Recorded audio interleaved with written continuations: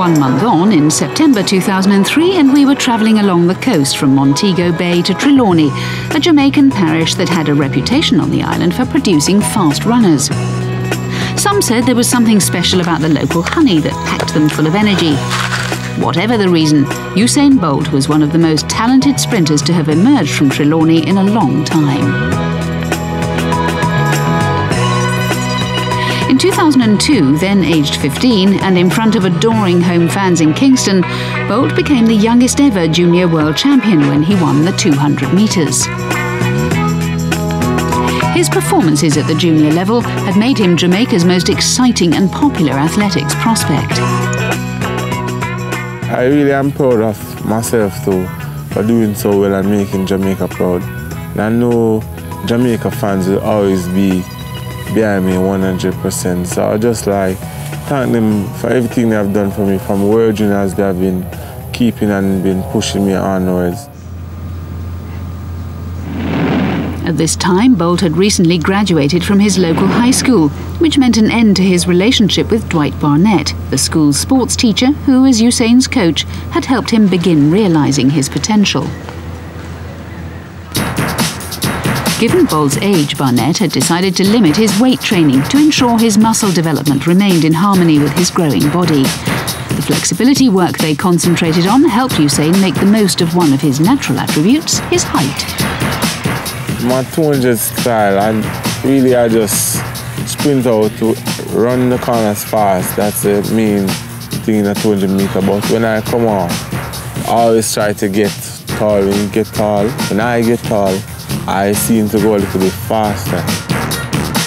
Back then, some wondered if Usain's height, he was 6'4" by this stage, might actually start to work against him, especially over 200 metres. But that wasn't a concern that Barnett shared.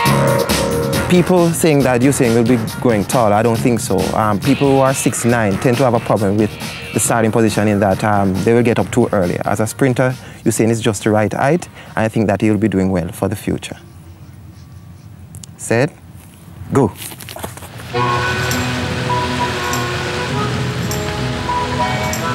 In 2003, Bolt was seen more as a 200 and 400 metre runner rather than a 100 and 200 sprinter. He was already being compared to one of his heroes, Michael Johnson, and the Jamaican teenager was flattered by the comparison. He's always relaxed, no matter what kind of pressure he's under. He always stays relaxed.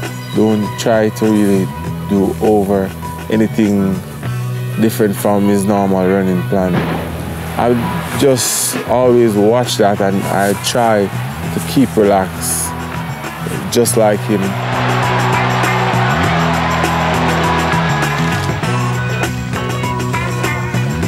With his incredible potential, the interest in a young Usain Bolt was growing at a real pace. While we were with him on the island, he filmed his scenes as the star in a Puma commercial. Dad, so in action, you're going to look back, you keep your head forward. Those around Usain were aware that if he continued to progress on the track, then he could expect more of these sort of engagements. But as Dwight Barnett told us, running would always be Bolt's top priority. He has to keep focused. That's one of the major things in terms of track and field. People tend to drift. Once you're in it and you love it, I think you have to keep focused. Training is very important. A lot of people tend to drift away from training, but I want to tell you, saying that you will have to continue training and training very hard. If you want to see an awesome clip of a young Muhammad Ali, check it out right there next to me. I think you'll enjoy it. Continue to believe, and I'll see you there. What do you have in the way of a little Burma shave quatrain for the forthcoming opponent? Oh, you mean the big ugly bear?